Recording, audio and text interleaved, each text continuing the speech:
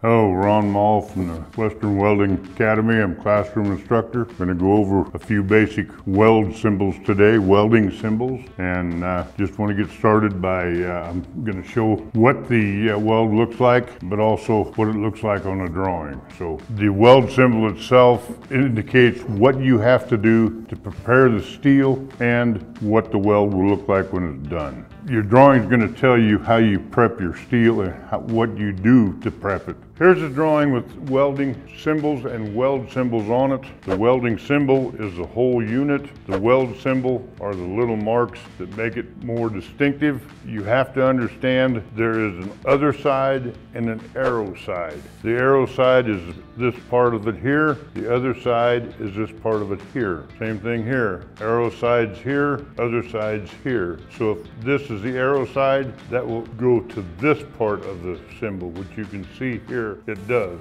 This is the other side, so it goes across to here, which you can see that it does. On this one, the arrow side is where all the beveling is done. You can see that's what the case is here. The other side has no preparation or no weld there. Every drawing has an indication of what you have to do to prep the bevel or the iron, and it also shows what the weld shape should look like when you're done. Okay, here we have the weld symbol calling for 2 fillets. Whenever you will see a fillet or any straight line on the weld symbols will always be to the left side. Doesn't matter how they end up on the steel. When it's drawn, the straight line is always to the left because you read these symbols left to right just like you do books.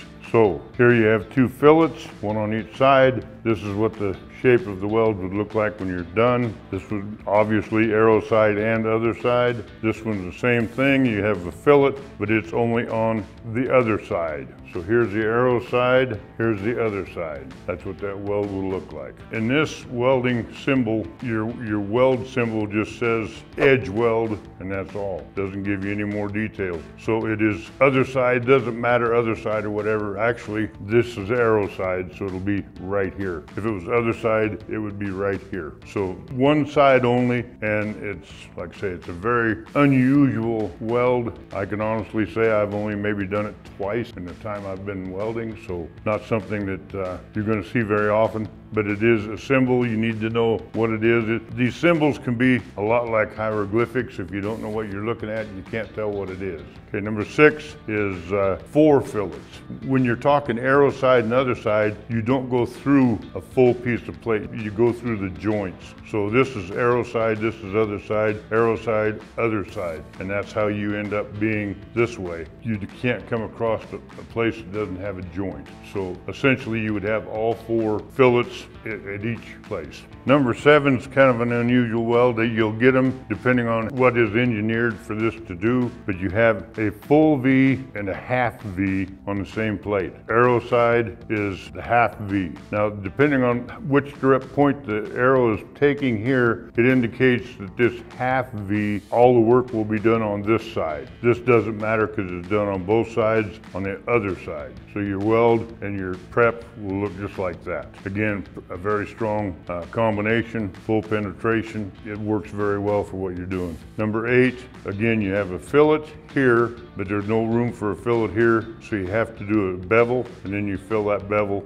so you have welds both sides. And on this one, you have fillets both sides. So this is what you're finished. The only prep you would have to do is to bevel this side and then put 3 fillets in.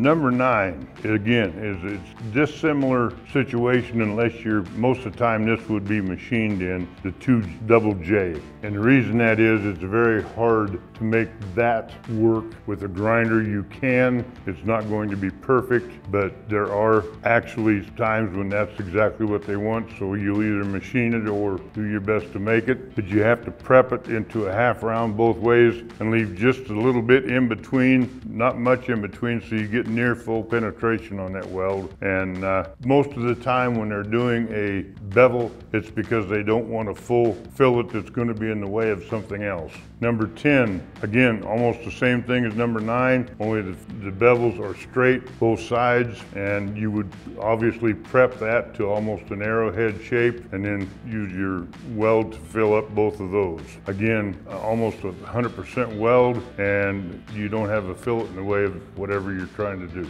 11 is essentially a double bevel again. It's an edge bevel. You'll have both sides are beveled, but instead of being a T situation, it's edge. Again, you do it very good penetration weld, and it also, if you have to and it calls for it, you can grind it down or mill it down, and you don't have any weldment that's in the way of anything you would want to do with that plate. Again, this is both arrow side and other side. They're symmetric, so there is no problem with where they go. This is a U, essentially two facing J's, but they call it a U bevel, and it will be a good strong weld, and normally you cut it deep enough to where if you have the dimension here, you might say 0 or a 1/16 or whatever, that will tell you the gap you need to have between the two small straight lands, if you want to call them that, and that way you'll be able to get the penetration clear through. I did not use any measurements in these at all. We will get into that probably in the next level, but this will give you an idea what the U looks like and how it is prepped and welded.